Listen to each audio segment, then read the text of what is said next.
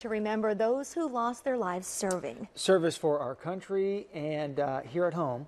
Keith Whiteman and Steve Robbins joins us to talk about the 9/11 Heroes Run. Good morning, guys. Good morning. Well, good morning. Well, let's start first of all, what is this? And this is actually a new run for Columbus, Right. but not nationally.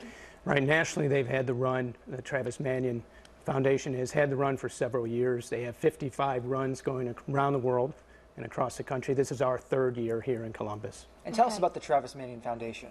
So the Travis Manion Foundation was started by the family of Travis Manion, who was a Marine First Lieutenant, Naval Academy graduate, to honor him and all those heroes since 9/11 who've lost their lives: fire, police, emergency responders, and military. And Keith, this race kind of affects you on a personal level. Tell us about that. My son, Lance Corporal Brett Whiteman, died in Iraq in 2005. He was a Lima company. They were deployed there. And we did it this year, and we're going to do it again. Absolutely, and I see that you're also wearing T-shirts in honor of him, and your family is here as well? Yes.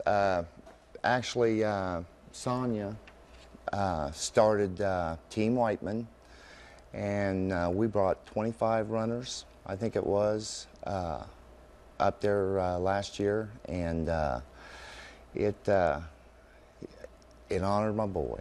Absolutely, absolutely. Is it hard to get this all together after a loss like that for anyone who's going through something similar, or were you eager to jump in?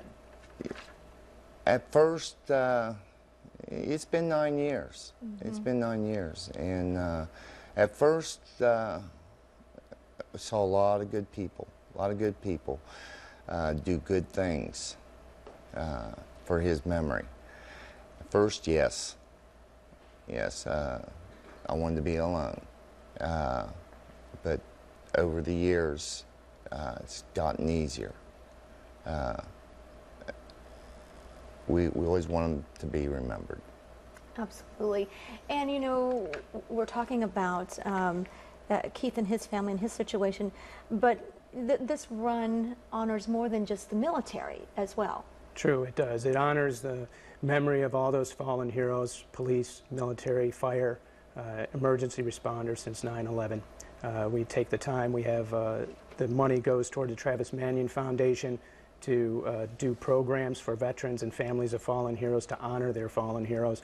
And locally here it goes to the Westerville Firefighters Memorial Scholarship Fund to fund those in Ohio who are interested in pursuing a career in the fire department. And real quick, tell us when and where again? It is next Saturday, September 6th at 9 a.m. at Alum Creek Park in Westerville. And we have a pre-race ceremony at 8:30. All right, and anybody can run, right? Run, walk, donate, cheer, just honor the fallen. Absolutely. Steve Robbins, Keith Whiteman, thank you guys so much for coming in. To find out more about the run and how to help honor our fallen heroes, visit our website. Visit myfox28columbus.com. Coming up on Good Day Columbus, Phil Kelly will have another check of your forecast. And we'll be right back.